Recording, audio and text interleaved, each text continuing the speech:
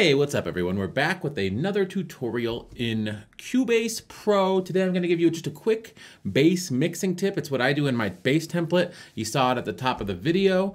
But before we get into it, I just want to say, all that slapping and popping,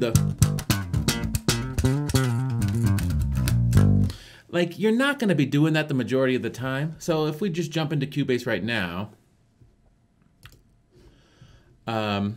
I'm just going to delete what I did. We'll do something that you'd be more likely to play, in a real situation. So we'll just kill that track that I recorded at the top and record something new, something more along the lines of what you would do. And I'll just record the first version, and I'll show you what I do with this little mixing trick. So it goes like this, like.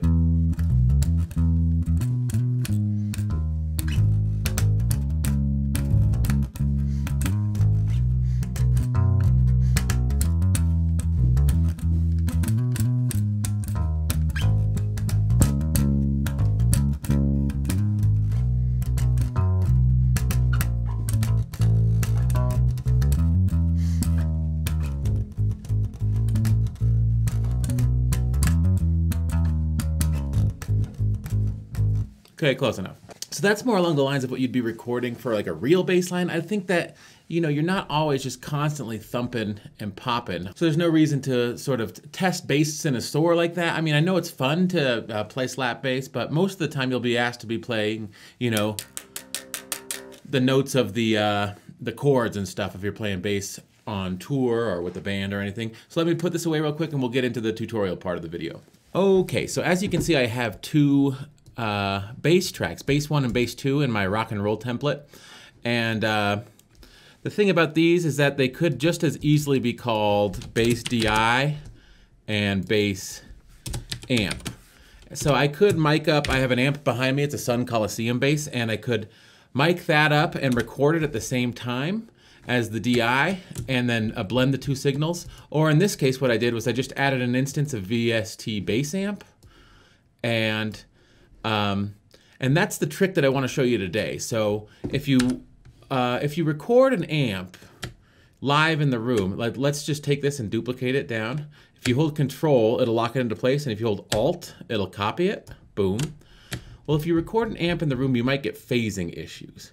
And now this is perfectly in phase because I just duplicated it to the exact same spot on the track below. But if you recorded an amp, the amount of time it would take the sound to come out of the amp speaker into the mic, go through the interface, would be slightly longer than the amount of time it would take just to record a DI. So this might be delayed by a few milliseconds and you get phase. So let me just undo that. This is what a normal bass would sound like. That's in phase. Now if we move this back to where the peaks are in the valleys and the valleys are in the peaks, which will happen if you record an amp in the room, it'll sound like this.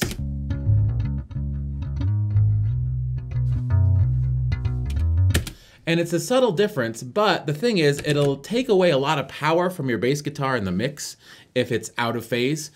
And of course, there are no wrongs and rights in recording. I'm sure there's an engineer out there that could make a phasey bass sound great, just like there's a chef out there that can make cold French fries taste great. But for the most part, what you want to do is fix any phasing issues before you move on. But of course, in this instance, since we're just using the same track copied down and using a VST bass amp, it doesn't really matter. So this is the whole trick that I wanted to show you today. You record a DI signal, and then you move it onto a second track. So you move it down, you hold Control to lock it in place, and Alt to copy it. And then you have two tracks. Well, the first is the DI signal, we can solo that. And then we can just have just the amp signal.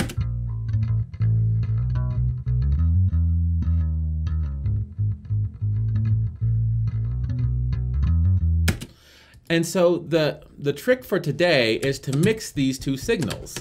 And you can do that here in the mix console. As you can see, I have bass DI, bass amp. And if we, let me just go back and sort of do a loop real quick. So we'll cut this here and here. We'll select it.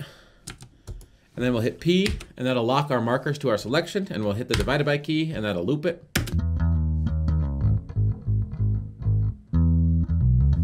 Okay, now we can work with it.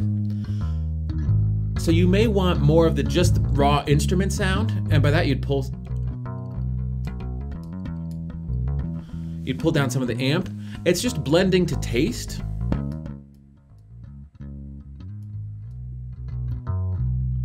But as you can hear, the DI has much more of a clicky, raw instrument sound, whereas the bass could be more full. And of course, if you're using VST Bass Amp or a third-party library, let's just pause this for a second, this serves as your first EQ. Now, you may also have some unwanted frequencies in your DI signal, and you can add an EQ here and do stuff to it to process it. But for the most part, what I'll do is send these two bass tracks, and if we look up here, they're both going to a bass bus, and I'll treat this bass bus as if it were the bass track. So I'll do my corrective EQ and my compression here. I'm not sure if that's the right way to do it. There's no right or wrong way to do it, but that's just how I visualize it in my head. So I start off by blending the direct signal with the amp.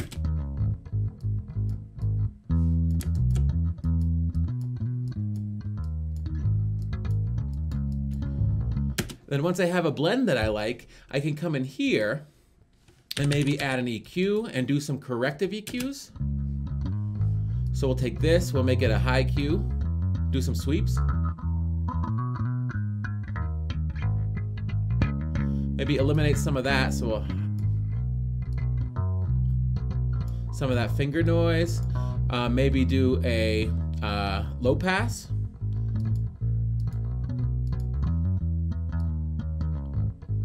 And of course, in the context of a mix, you would be listening very closely to your bass with the kick drum and maybe carving out a little kick in the EQ or even setting up a sidechain compression bus. And I have a video on that, I'll put it up in the corner, about using sidechain compression.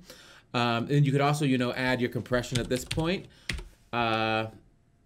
One compressor that works really well for bass is the vintage compressor. It's sort of like Steinberg's version of a 1176.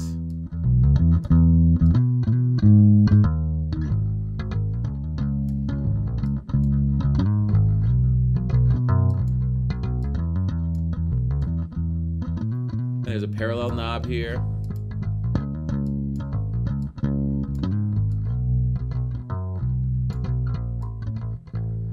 And of course you can compress the stages as well if you want to compress on the tracks, but just having and then you could also add distortion or whatever. A great one that works for bass is the quadrafuzz. It's like a multi-band saturation.